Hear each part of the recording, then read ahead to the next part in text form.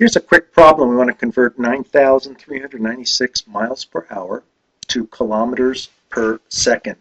And we want to use unit fractions.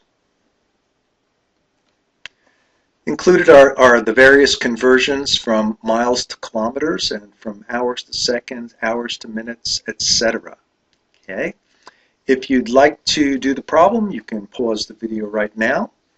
And if not, let's just move right on.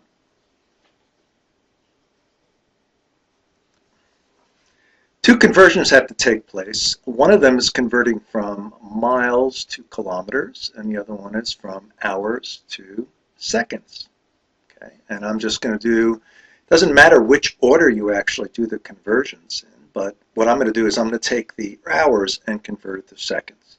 So I start off with 9396 miles per hour, okay, and the unit fraction that I'm using is 1 hour is equal to 3600 seconds.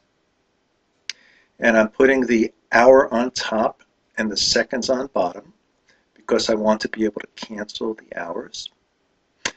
And I wind up with units left, or miles on top, seconds on bottom, and I wind up with the math being 9396 divided by 3600, which is 2.61 miles per second.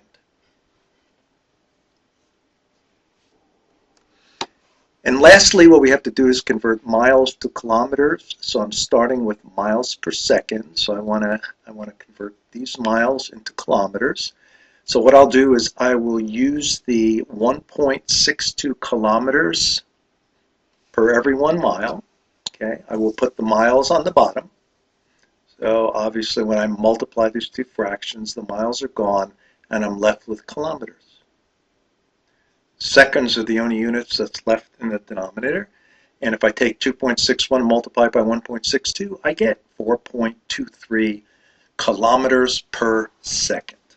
And that, of course, is rounded to hundredths. You're going to need to ask your instructor what degree of accuracy you should be using. Pay attention to the directions, and this way you make sure that you have the right number of decimal points in your